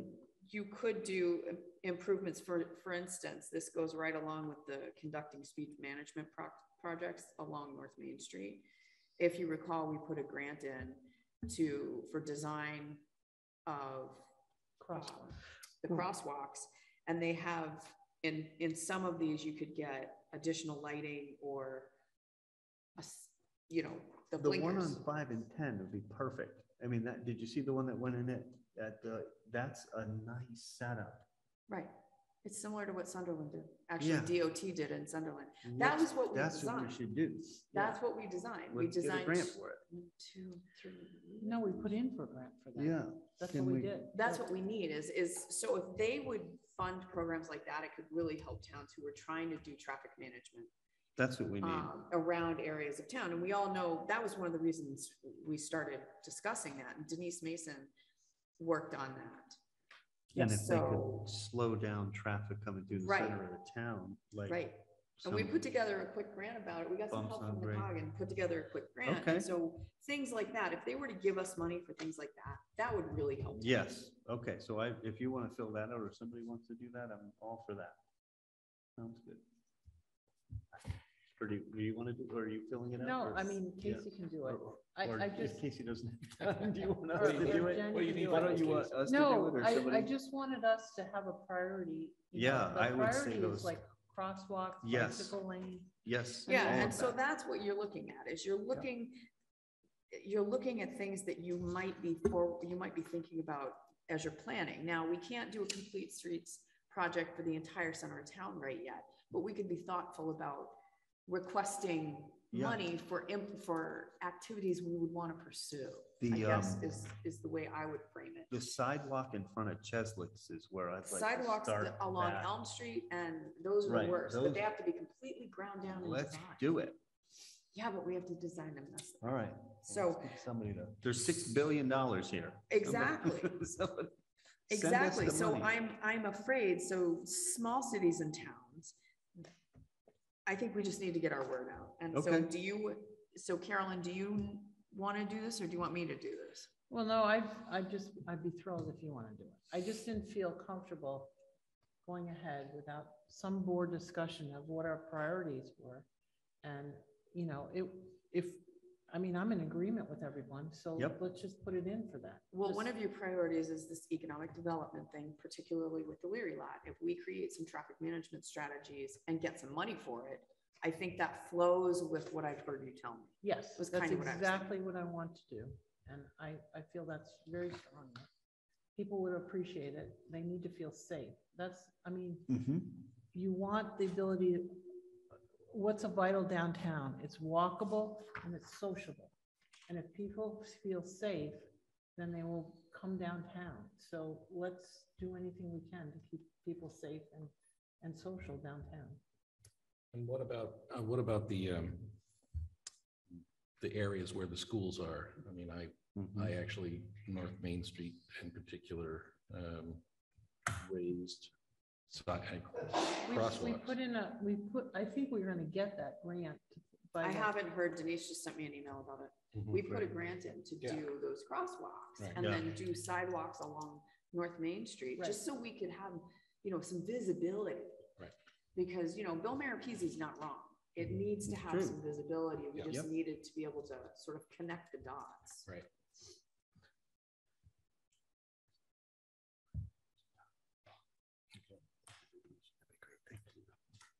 All right, so moving on.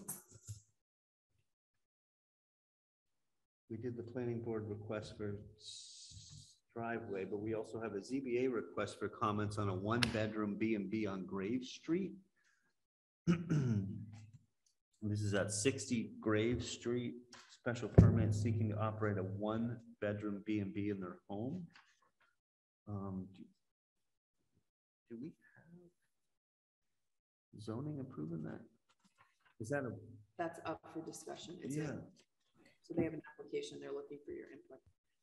Jennifer can probably give you more information on that, right, Jennifer? Yes. Would you like to elaborate? Sure. All right. So this is a property owner on Grave Street that would like to operate her a one-bedroom B&B. It was formerly, I believe, an in-law apartment, and since the in-law has passed and she'd like to make some extra income, it is allowed with special permit to have a B&B in that location.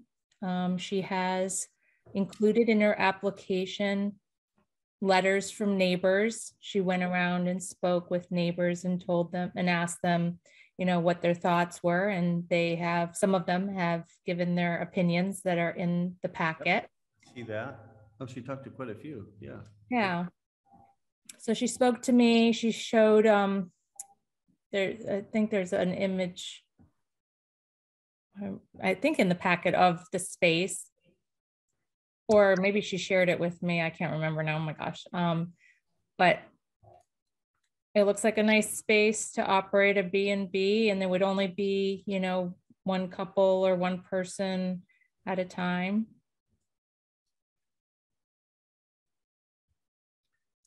It sounds like it's minimal impact, so I don't have any concerns at this point. Yeah, there's no, I mean, our bylaws support this. Okay. I don't have any concerns either. I assume it would get, would the Board of Health inspect and all of that stuff? Oh, yeah. Yeah, okay, good. Yeah, I'm good. It would be like. Anybody else? Deerfield. Yeah. Kind of thing. Anybody else have any comments? No, I read the package, and I think she did a really good job. Yeah, she did. Polling the neighbors. That. Yeah. So I'll just make a note, no comments at this time, or no concerns at this time. I also spoke with her about like a pre-submittal meeting for the ZBA application, so. Okay. Great. So appointments, we have appointments and resignations. We have Pam Predmore to the Senior Housing Committee. Pam, nice, thank you. Thank you. I'm really excited you're going to help. That's awesome. Pam has been really good about coming to senior housing meeting, and I know that we on the committee would be thrilled to death to have her join our committee. Well, I will make that motion to appoint Pam Predmore to serve on the Senior Housing Committee. And I'd second that motion. Any further discussion? All those in favor? Tim Hilchey, aye. Trevor McDaniel, aye. Carolyn Ness, aye. Thank you. Thank you very much. Thank you very much. We miss you on the Ad Hoc Town Common Committee.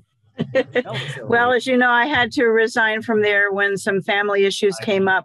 Yeah. Those are mostly resolved. And I will just say, for the record, as I think I mentioned in the email to the select board, that one of the reasons that I felt called to do this is the fact that I worked for the Amherst Housing Authority for 21 years, during which part of the time I managed elderly housing on 3 sites under the state's 667 housing for the elderly and handicapped.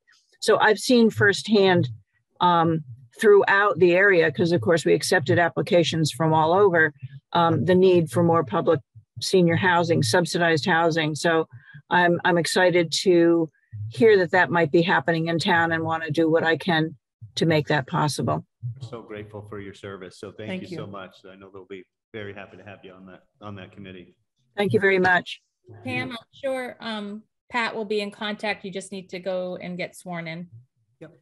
I will do that. I know there's also some forms that I have to sign, so I'll do that So is there a time frame? I mean, what are the hours tomorrow you're open? Sorry, go ahead. 9 to 4. 9 to 4, they're open here, right? Okay. Friday we're closed to the public, so just make note if you don't get in tomorrow. All right. Thank you very much. All right. Thank you very much. We have some appointments to the police department, Capuano and Havel. I'm trying to find that in here. Right here. We've got it there. Okay, great. So, Honorable Select Board from Chief John Pachurik. So we have 2 police appointments. Dear Honorable Board, I'm respectfully requesting the following individuals be appointed as full-time police officers for the town of Deerfield effective Monday, May 30th, 2022, with a term to expire June 30th, 2023. As the board is aware, we currently have 1 opening for a full-time police officer, as Matt Wozniak has departed for the state police.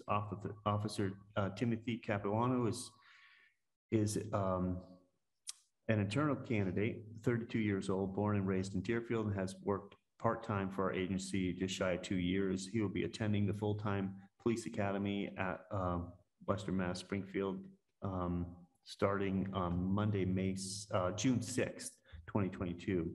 His starting pay in accordance with the contract will be $23.76 hourly, which July 1st will go to $25.42. Please also appoint Officer Michael W. Havel as a part-time police officer effective immediately, starting at $23 an hour. Mike has recently retired as a state police major in charge of the entire western part of the state. Mike's resume is so extensive that it rivals anyone I've ever seen. Mike lives in Conway and is interested in working both part-time shifts and details for our agency. So I would make a motion to appoint Timothy Capuano as a full-time officer for the town of Deerfield. I'll second that. Any further discussion? Just that we really appreciate him. He and Jen Bartek have been our police officers for our COVID vaccine, and they're wonderful. They're great, really great. Yeah, I will second that. I met Timothy at the DES most recent vaccine clinic. Seems like a gentleman.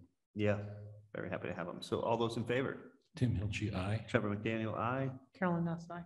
And then I'll make a motion to appoint Officer Michael W. Havel as a part-time police officer, effective immediately. I'll second that. Any further discussion? All those in favor? Tim Hilchey, aye. Trevor McDaniel, aye. Carolyn Nuss, aye. Great, thank you so much. That is done. We have no other permits for approval right now. There's a little bit of mail. I just on the mail on that winter recovery assistance program. Casey, we could use some of this. You have to have the money spent by June. We could use some of this money for the road. So before we commit to that, I want to talk to Kevin and Chris Miller about how they plan to use it, because I know they've been discussing it. Okay. All right. I did think of that myself, because that damage does relate to it. Right. I mean, the winter definitely. I have video because of yeah, I know. But well, the freeze cycle. The other thing, could you just check and see if a pavement management plan would be eligible? Don't we have one. We years ago, remember, I fought and got it. And we didn't have a very expensive one, but it really worked. I mean, we saved up 3 years of Chapter 90 money. We just did River Road. It gives us a plan. But the problem I'm concerned about is that with climate change, you know, you get a 60-degree day and then you get single-digit days. And what happens is the parameters for the pavement management plan have no climate change factors built into the plan. So your pavement is artificially, the life of the pavement is artificially extended, and it doesn't take in consideration the climate impacts of these winters that we're having. We get potholes a lot sooner. you know, the cracking of the pavement is like a regular winter thing now, the last few winters. And I know that's one of the things that I think Chris wanted to be able to use some of the RAP money for, was for some issues that were up on, I think it was Wall Street, wasn't it? Well, Lore Road, I mean, it's brand new pavement, and you know, we've got to make sure that we patch it up quickly. So anyway, I just feel like we need to make an adjustment to our pavement management plan, or get a new pavement management plan that has climate resilient, you know, kind of formula embedded into it, so we have a better idea of how our roads are going to be. Because, you know, I mean, I think it works. And you can tell people that, you know, we're planning to do your road in 3 years, or we're planning to do your road in 2 years. And so people understand that we have a plan, and it keeps, just because you're complaining, you have some way to control the complaints and make people understand that this is what we're doing. You know, you have a real plan. So how but I'm just concerned it's not a realistic plan at the moment. All right, let me chat with Chris and Kevin, but did you have any idea of who you wanted to use for that? No, because I don't know who is going to really do a good job with the climate resiliency thing. Yeah. I mean, I've been complaining about it at state meetings for, I don't know, a couple of years now, but it doesn't seem like anybody. It might not have hit their radar screen, really. Yeah, I don't know.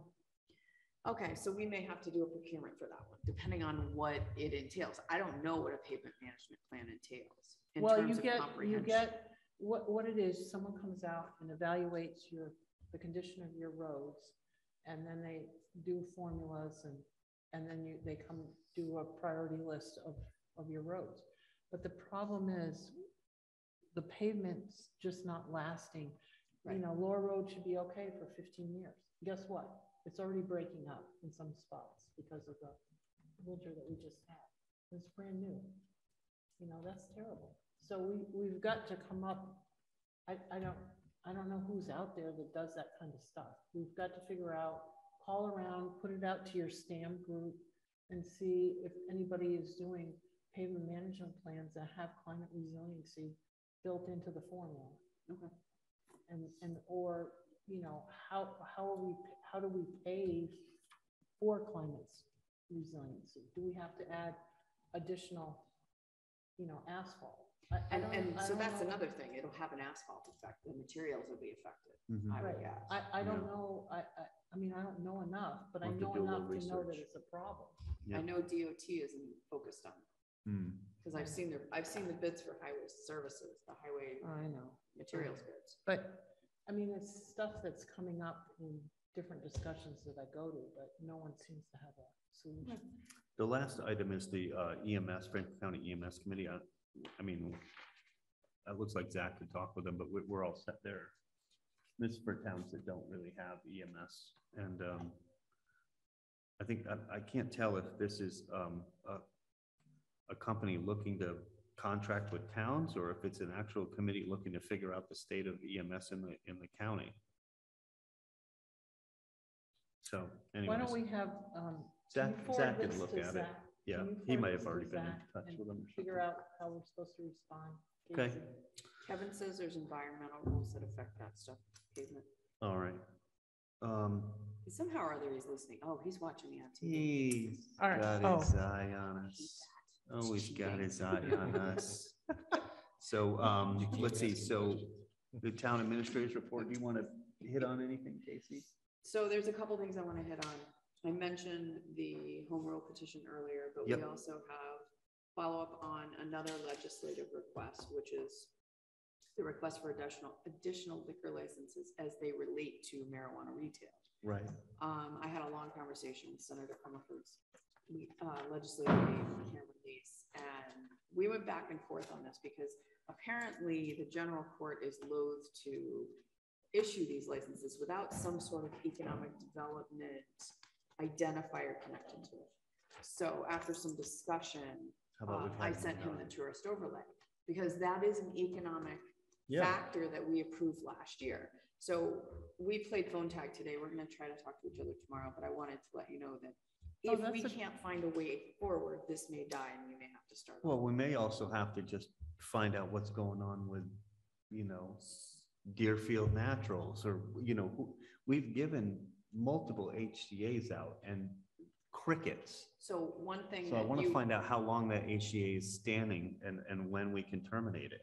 So we can't terminate it this year. Right. What we can do is we could a send a letter and notify them. Yeah, we're not interested. We're concerned that this isn't being implemented. They're and actually, I've already it. talked to council about it. it. Yeah, they're just sitting on it and it's driving me crazy. So I talked to council about it. We can send that letter tomorrow. Nothing. It's been crickets for years. Because Sunny Days did give you an update on where they are. So they're moving forward. And I know Tim knows because he was aware of the woods this past week. And I know they were out there doing some borings today, I think, right? I don't know if you saw that. So it sounds like we're going to get some movement on that one. But frankly, I don't disagree with you. I just, there's a limit within the statute about how long it can be in place. Right. That was one of the reasons that when I came on board, I said to you, why don't we put something that limits? Right. Put a timeline in moved, place. Then we. And so you saw Ember Gardens is amenable to that. Yep. And so was Sunny Days. Yep. So this is the outlier, but it's tying up a retail license. It is. It is. So it's kind of a negotiation with Senator Comerford and Representative Blaze staff people. Okay. So I'll let you know what else comes out of that after I talk to him. Yep. Community One Stop, I have a meeting with Denise and Alice Rich Lewis, who's that grant writer we hired. To talk about Community One Stop because we got our response to our letter of interest. So we're going to go through the application process and start hammering that out. Hamshaw Lumber. So I hadn't been able until I talked to Lisa yesterday to set up a meeting. We're going to meet with her on, I think it's the 19th. We're going to meet, Bob and I are going to meet with her to go over steps forward because we need to show her what we discussed with their management team and the, you know, what her suggestions are in terms of working with them about the land itself. Yeah.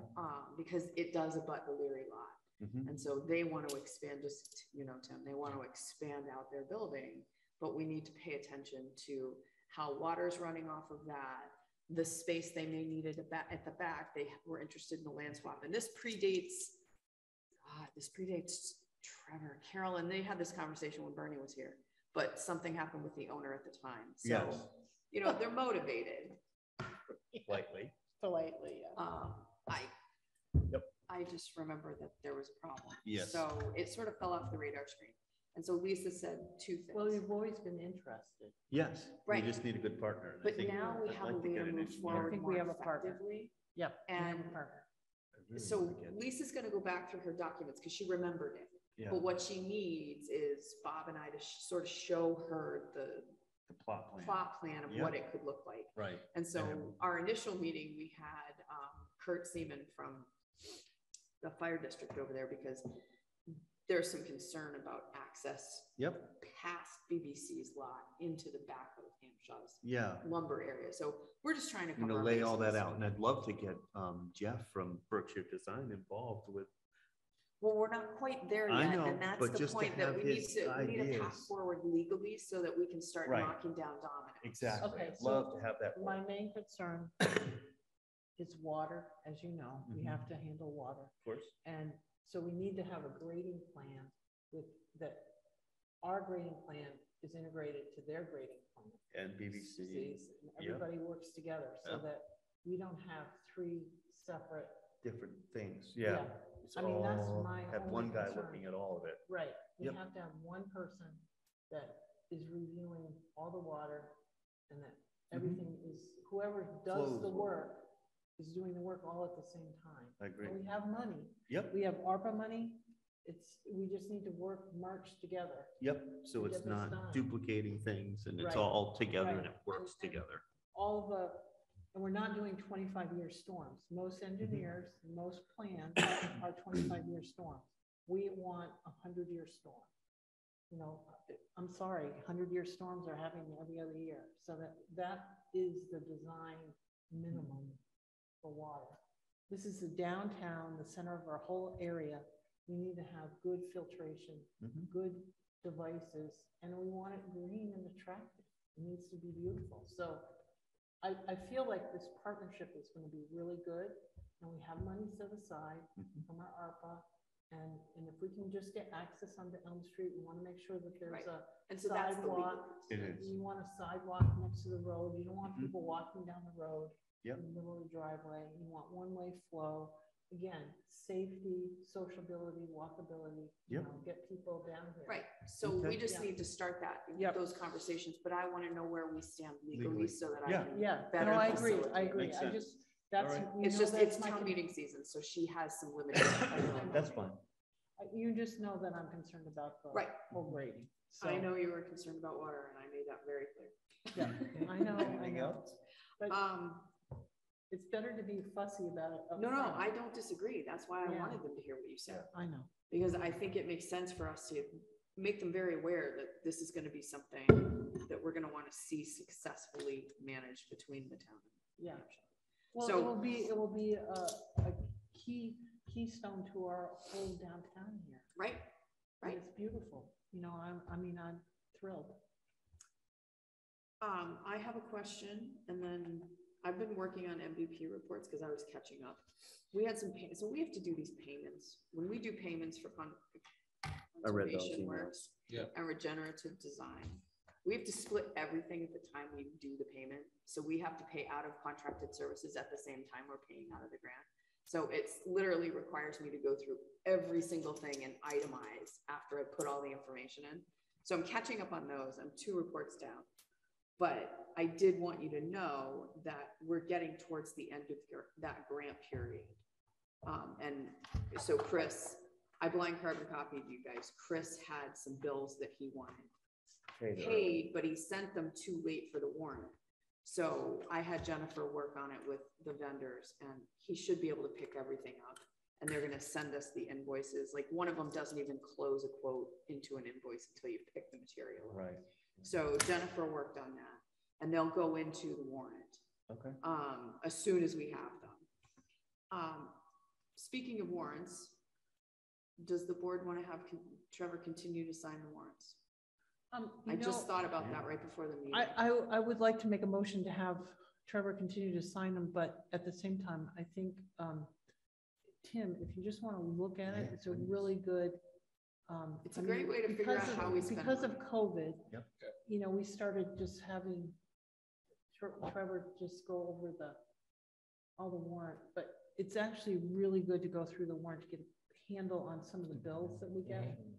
So you might want to just look at them. Yeah. Are we talking about the warrants that we just went through in town meeting? No, these are all warrants or bills we pay. Oh, okay. So they call it the same thing. They do. I know, it's bizarre. I know. It's not like bills. It's every 2 weeks we pay bills. Okay. It's usually on a Wednesday or Tuesday, depending Brenda on. works them up for Tuesday. She gets all the bills together, puts them in a warrant, and that's what I go through, and you've got a payroll and you've got a materials kind of stuff, and you get two warrants you sign, and it's good to kind of, you don't have to go through every bill, but you go through the header sheet, and it kind of tells you what we're spending where.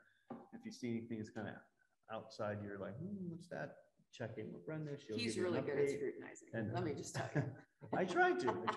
Actually, that's why I'm actually making the motion that you continue to do that, because I'm really impressed. You do follow through, because you have called me for questions and stuff.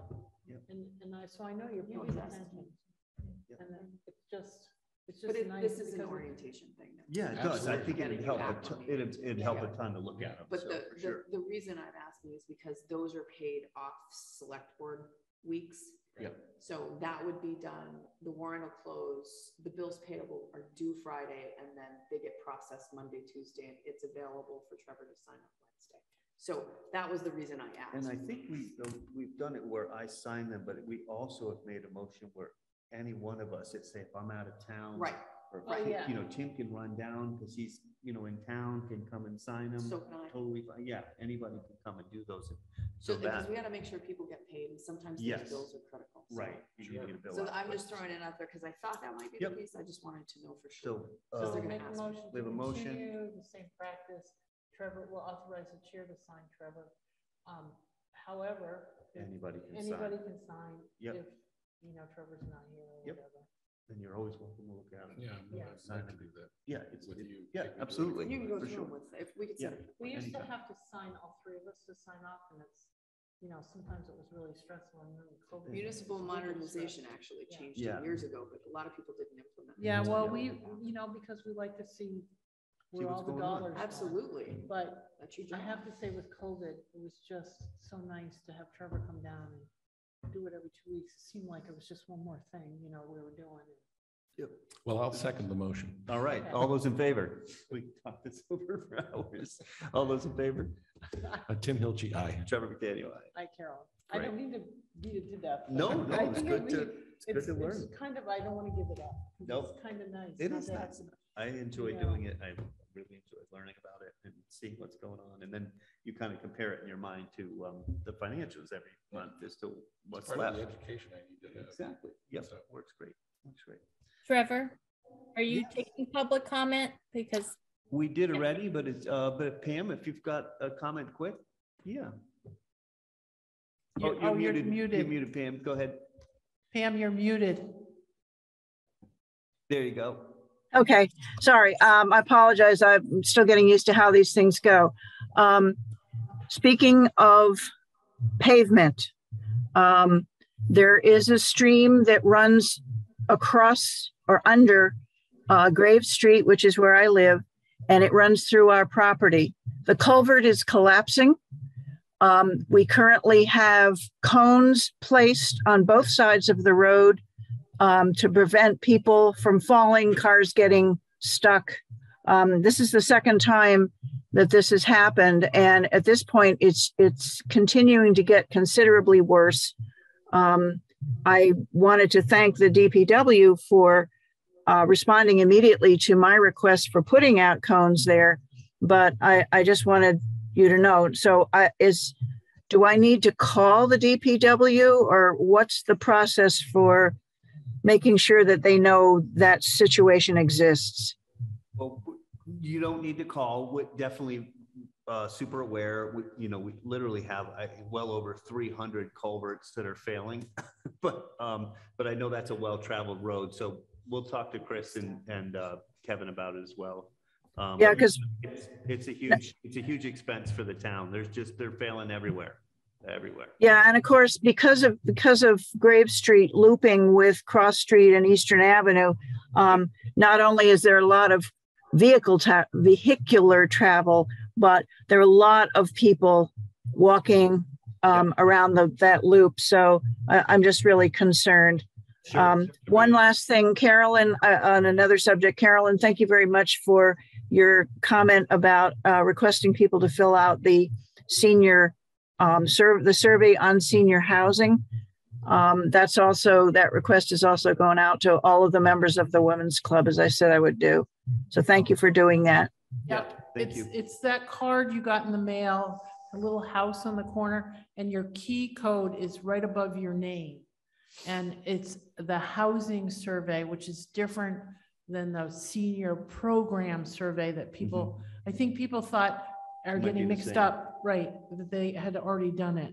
And so we just want to make sure we have a huge return. Yep. Because if we have a huge return, then we'll have more desirable financing, I think. Yeah, for sure. People can, if they don't have the card anymore, they can either contact Lily Dwight to have another one sent to them, or they can also do it online. Yes. Right. Thank you, Pam. And senior center, you can do it at the senior center as well. Yep. So entertain a motion to adjourn if there's no other business. I make a motion to adjourn. And I will second that. All those in favor? Tim Hilchi, aye. Trevor McDaniel, aye. Carolyn and I.